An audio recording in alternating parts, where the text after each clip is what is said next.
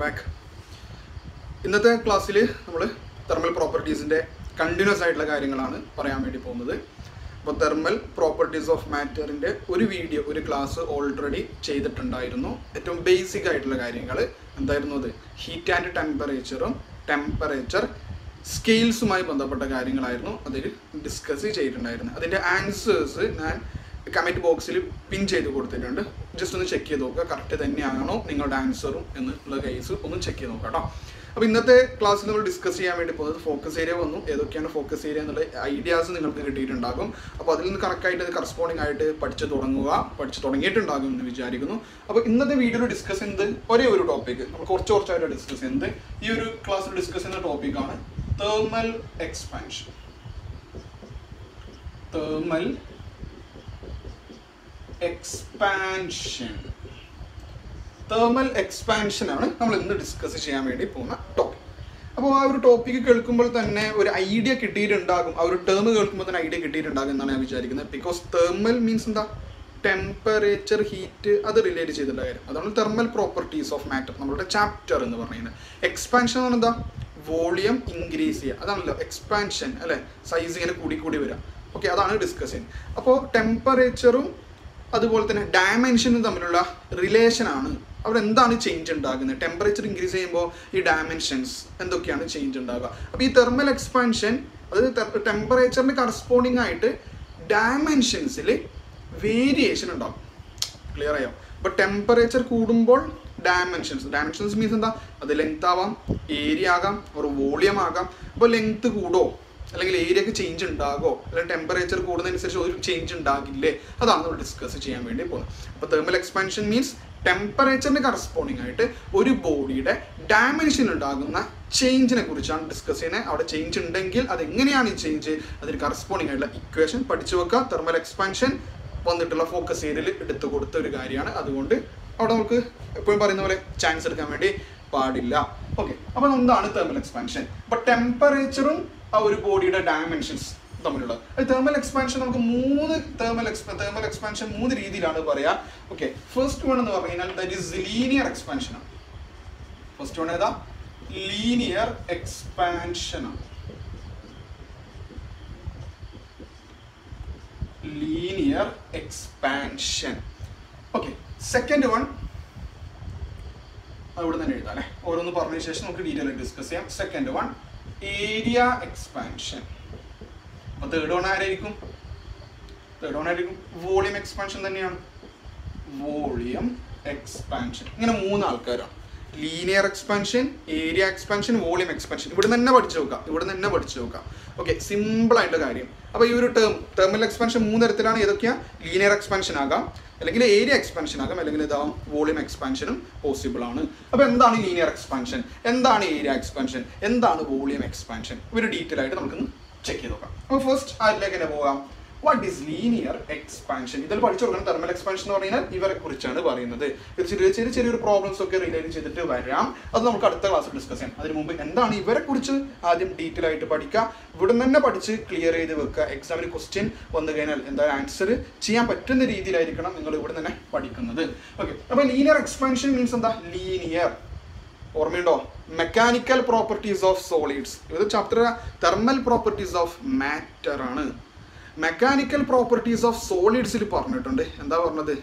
dimensions change stress strain avadutha focus area topic strain dimension change stress length length variation longitudinal or linear stress linear strain linear means length dimension dimension length body length change case temperature length wire temperature expand length temperature corresponding length is area volume example normally PVC pipe connect suit okay, our size correct pipe heat later lamp use heat അപ്പോൾ heat ചെയ്യുന്നത് സംഭവിക്കുന്നത് heat ചെയ്ത് കഴിഞ്ഞാൽ പിന്നെ പെട്ടെന്ന് എന്തെങ്കിലും നിങ്ങൾക്ക് അത് ഫിക്സ് ചെയ്യാൻ വേണ്ടി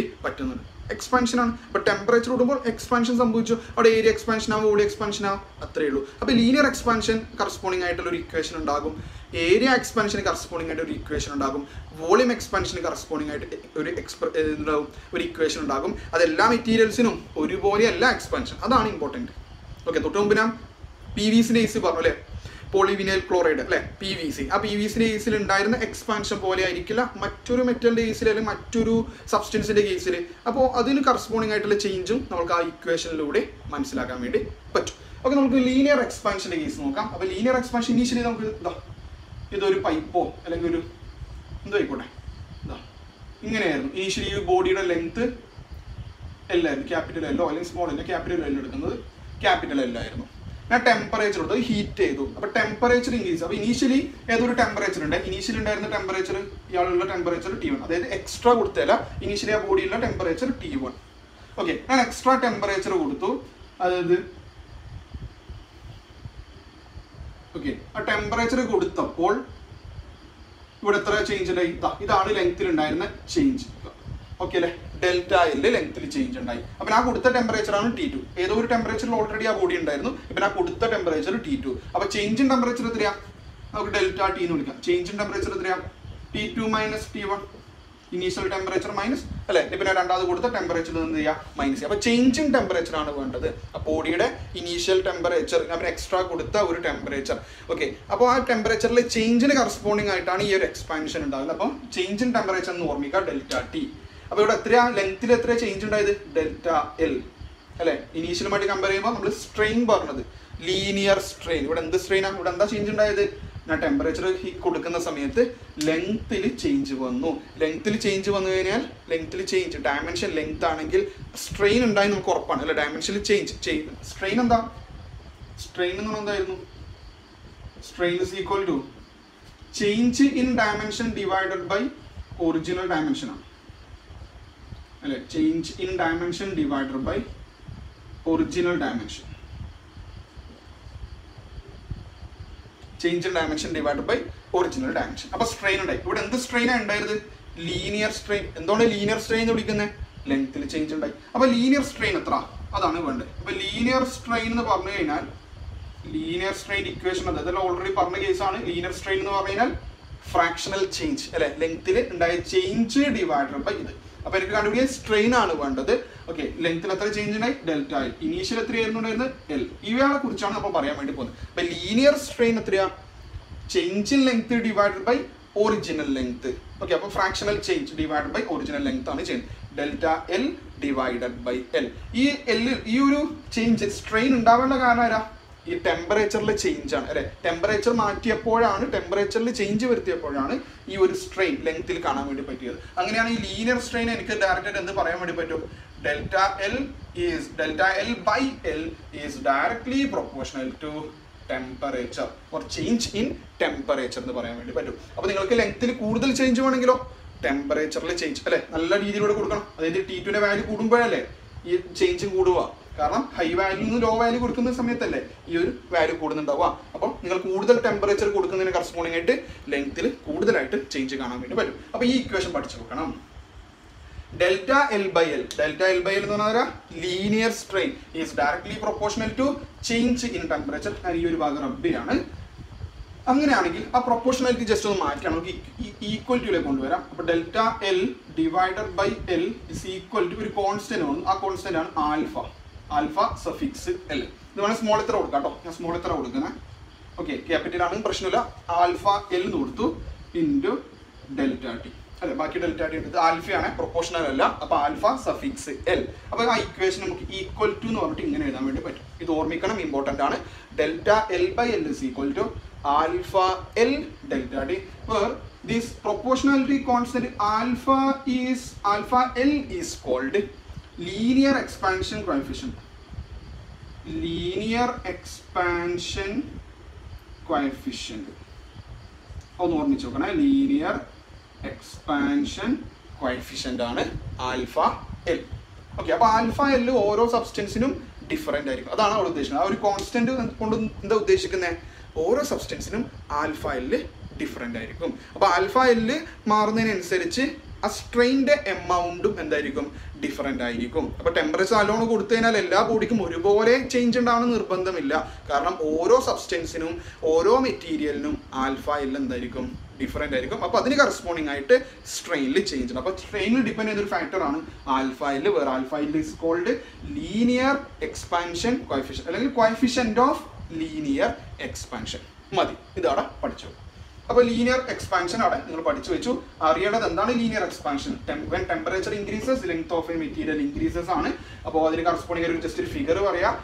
ദെൻ ലീനിയർ സ്ട്രെയിൻ, ലെങ്ത് ആയതുകൊണ്ട് ലീനിയർ സ്ട്രെയിൻ ആരെയാ ഡിപ്പെൻഡ് ചെയ്യുന്ന ചേഞ്ച് ഇൻ ടെമ്പറേച്ചർ. അതൊരു ഇക്വേഷൻ എഴുതുക. അതിനെ ഈക്വൽ ടുയിലേക്ക് കൊണ്ടുവരാൻ വേണ്ടിയിട്ട് ഒരു പ്രൊപ്പോർഷണാലിറ്റി കോൺസ്റ്റന്റ് വന്നു. ആ കോൺസ്റ്റന്റ് ആണ് ആൽഫ എൽ. ഓക്കെ, അത് മാത്രം മതി. Then going to area expansion. Next നമുക്ക് ഏരിയ എക്സ്പാൻഷൻ. ഇങ്ങനെ ഡീറ്റെയിൽ ആയിട്ട് പറയേണ്ടി വരും എന്ന് എനിക്ക് തോന്നുന്നില്ല. ഓൾറെഡി ഐഡിയ കിട്ടും. കാരണം സിമ്പിൾ ആയിട്ടുള്ള ചാപ്റ്ററാണ്. ഞാൻ പറഞ്ഞു തിയറി ചാപ്റ്ററാണ്. ഇവിടെ ഒരു ചെറിയൊരു ടോപ്പിക്കിൽ നിന്നാൽ ചെറിയ ചെറിയ പ്രോബ്ലംസ് വേണമെങ്കിൽ എക്സ്പെക്ട് ചെയ്യാം. കംപ്ലീറ്റ് തിയറി കുറേ ഇങ്ങനെ പറഞ്ഞു പോകാന്നേ ഉള്ളൂ. Area expansion. അപ്പോൾ നേരത്തെ കേസിൽ ലെങ്ത്തിലാണ് ചേഞ്ച്. ഇവിടെ എന്താ ചേഞ്ച് ഉണ്ടാവണ്ടേ? ഏരിയയിൽ ചേഞ്ച്. അപ്പോൾ ഇനീഷ്യലി ലെങ്ത്ത് എല്ലാണെങ്കിൽ അപ്പോൾ ഏരിയയിൽ ചേഞ്ച് എന്താ? ലെങ്ത്തിലും ബ്രെഡ്ത്തിലും. ഇതൊരു സ്ക്വയർ ആണെങ്കിൽ ഇവിടൊക്കെ ഒരുപോലെ എന്തായിട്ടും ചേഞ്ച് ഉണ്ടായിട്ടുണ്ടാവും. അല്ലെ, ലെങ്ത്തിലും ബ്രെഡ്ത്തിലും ചേഞ്ച് ഉണ്ടായി. അങ്ങനെയാണെങ്കിൽ ഷ്യൂർലി എന്ത് സംഭവിക്കും? ഏരിയയിൽ ചേഞ്ച് ഉണ്ടായി. ആ ഏരിയയിൽ ചേഞ്ച് ഉണ്ടാവേണ്ട കാരണം ആരാ? ടെമ്പറേച്ചറിലെ ചേഞ്ച് ആണ്. അപ്പോൾ ഇനീഷ്യലി ഉണ്ടായിരുന്ന ഏരിയ ഞാൻ ഫിഗറിൽ കൊടുക്കുന്നില്ല. ഇനീഷ്യലി അതായത് ഒറിജിനൽ ഏരിയ എ ആണ്. ചേഞ്ചിന് ഏരിയ എന്താ കൊടുക്കാം? ഡെൽറ്റ എന്ന് കൊടുക്കാം. അല്ലെ, നേരത്തെ തൊട്ട് മുമ്പ് ഡെൽറ്റ എൽ ബൈ എൽ. ഇവിടെ delta A divide by A is directly proportional to ആരാ? Change in temperature. ഡയറക്റ്റ് എഴുതിയാൽ മതി. അങ്ങനെയാണെങ്കിൽ ഡെൽറ്റ എ ബൈ എ എത്രത്തോളം ചേഞ്ച് ഉണ്ട് എന്ന് കണ്ടുപിടിക്കണം. അത് ആർക്ക് ഈക്വൽ ആയിരിക്കും? ഒരു കോൺസ്റ്റന്റ് കൊണ്ട് മൾട്ടിപ്ലൈ ചെയ്യണം. ഏതായിരിക്കും constant? Alpha A into delta T. Alpha A ഇതാണ് അവിടെ വരുന്ന ഇക്വേഷൻ. കഴിഞ്ഞു. ഇത്രയേ വേണ്ടു. ആ ഇക്വേഷൻ ഇത്രയേ ഉള്ളൂ. ഒരു പ്രോബ്ലംസ് വരും, നമുക്ക് ലാസ്റ്റ് ചെയ്യാം. What is alpha A? Alpha A എന്ന് പറയുന്നത് എന്തായിരിക്കും? Coefficient of area expansion. Coefficient of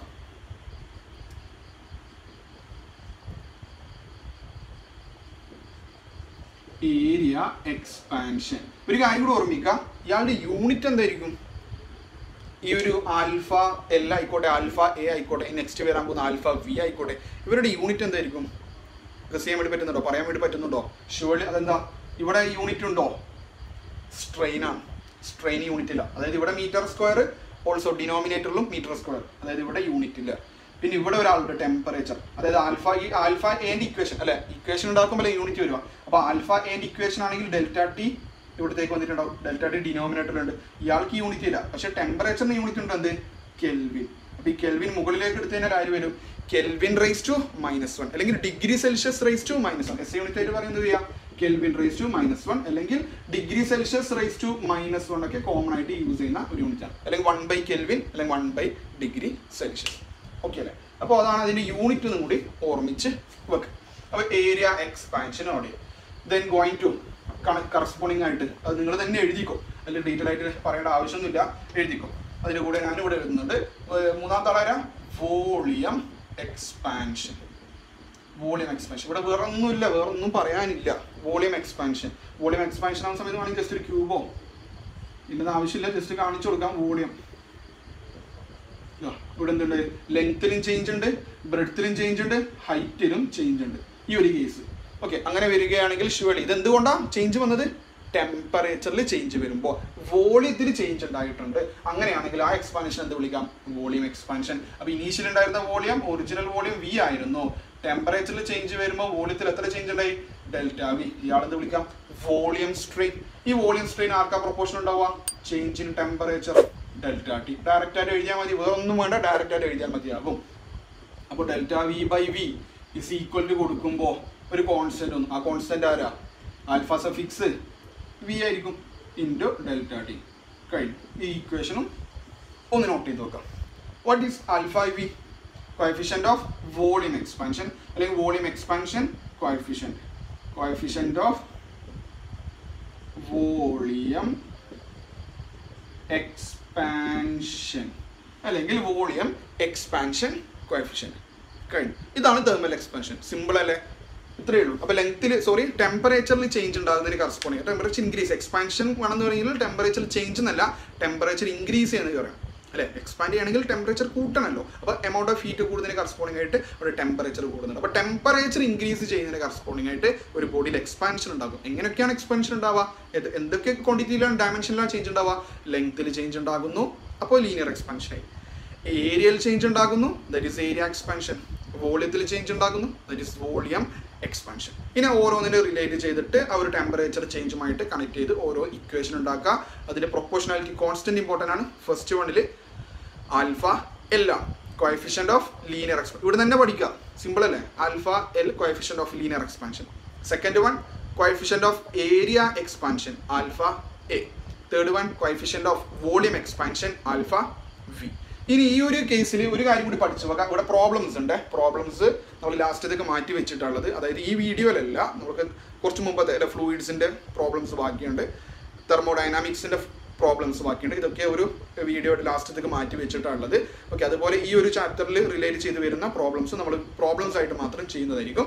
okay, അപ്പോൾ ഞാൻ പറഞ്ഞു വരുന്ന കാര്യം, ഈ ആൽഫ എൽ ഫസ്റ്റ് വണ്ണിൽ വന്ന coefficient of linear expansion alpha L. Second വണ്ണിൽ ആൽഫ എ, ഇത് വേണം ക്യാപിറ്റൽ ഉള്ള അതിലൊന്നും ബുദ്ധിമുട്ടില്ല. Third one alpha V. ഇവർ തമ്മിലുള്ള റിലേഷൻ എന്തായിരിക്കും അതുകൂടി ഒന്ന് ഓർമ്മിച്ച് വെക്കണം. Okay, competitive exam like entrance exam ചെറിയൊരു സിമ്പിൾ ആയിട്ടുള്ള ക്വസ്റ്റ്യൻ, ഒബ്ജക്റ്റീവ് ക്വസ്റ്റ്യൻ ഇങ്ങനെയൊക്കെ വരാം. ഓക്കെ, അതിൻ്റെ കൂടെ പറഞ്ഞേ ഉള്ളൂ. നമ്മൾ ബോർഡ് എക്സാമിനാണ് ഇപ്പോൾ ഫോക്കസ് ചെയ്യുന്നത്. അപ്പോൾ ആൽഫ എല്ലും ആൽഫ എയും ആൽഫ വിയും തമ്മിലുള്ള റേഷ്യോ ചോദിക്കാറുണ്ട്. നമ്മൾ ബോർഡ് എക്സാമിൽ അത് ചോദിച്ചിട്ടുണ്ട്. അപ്പോൾ ഈ ഒരു റേഷ്യോ എന്ന് പറഞ്ഞു കഴിഞ്ഞാൽ ഇങ്ങനെ alpha L is to alpha A is to alpha V equal to എങ്ങനെയാണെന്ന് വെച്ച് കഴിഞ്ഞാൽ ദറ്റ് ഈസ് 1:2:3 ആണ്. എങ്ങനെയാ? 1:2:3. ഇവർ മൂന്നാൾ തമ്മിലുള്ള റേഷ്യോ എന്ന് പറഞ്ഞു കഴിഞ്ഞാൽ ഇതുപോലെ ഉണ്ടാവും. 1:2:3 ആണ് ഇവരുടെ റേഷ്യോ. അതിന്റെ മീനിങ് എന്താ? ഈ ആൽഫ എൽ 1 കൊടുക്കുന്ന വെച്ചാൽ ഈ ആൽഫ എ കിട്ടണമെങ്കിൽ ഇയാളെ 2 times, മറ്റാൾ ഇതെടുക്കും 3 times. Length into breadth, length into breadth into height, അതാണ് ഉദ്ദേശിക്കുന്നത്. അപ്പോൾ റേഷ്യോ പഠിച്ചാൽ മതി. ഈ 3 coefficient of expansion, linear എക്സ്പാൻഷൻ്റെയും area എക്സ്പാൻഷൻ്റെയും volume എക്സ്പാൻഷൻ്റെയും coefficient ratio എന്താ? 1:2:3 ആണെന്ന് കൂടി അവിടെ നോട്ട് ചെയ്ത് വെക്കാം. മതി. ഇനി ഇവിടെ റിലേറ്റ് ചെയ്ത് ചെറിയ പ്രോബ്ലംസ് ഉണ്ട്, അതെന്താണ് ഡിസ്കസ് ചെയ്യണം. ബിക്കോസ് തെർമൽ എക്സ്പാൻഷൻ ഫോക്കസ് ഏരിയയിൽ കൊടുത്തിട്ടുണ്ട്. അപ്പോൾ ടെക്സ്റ്റ് ബുക്കിൽ നോക്കിക്കഴിഞ്ഞാൽ 2 പ്രോബ്ലംസ് കൊടുത്തിട്ടുണ്ട്. ആ പ്രോബ്ലംസ് നമുക്ക് വർക്ക്ഔട്ട് ചെയ്യണം. അത് ആ പ്രോബ്ലം സെക്ഷനിൽ നമുക്ക് ഡിസ്കസ് ചെയ്യാം. മതി. ഇന്നത്തെ ക്ലാസ് ഈ ഒരു ടോപ്പിക്കിലൂടെ വൈൻഡപ്പ് ചെയ്യാണ്. അപ്പോൾ കുറച്ചായിട്ട് ഓരോ ദിവസവും നമുക്ക് കുറച്ചായിട്ട് ഡിസ്കസ് ചെയ്യാം. അതിന് കൂടെ തന്നെ നിങ്ങളും പഠിച്ചു നോക്കുക. അപ്പോൾ ബാക്കി വരുന്ന ടോപ്പിക്സ് അടുത്ത ക്ലാസ്സിൽ ഡിസ്കസ് ചെയ്യാം. ഇന്നത്തെ ക്ലാസ് വൈൻഡപ്പ് ചെയ്യാണ്. Thank you.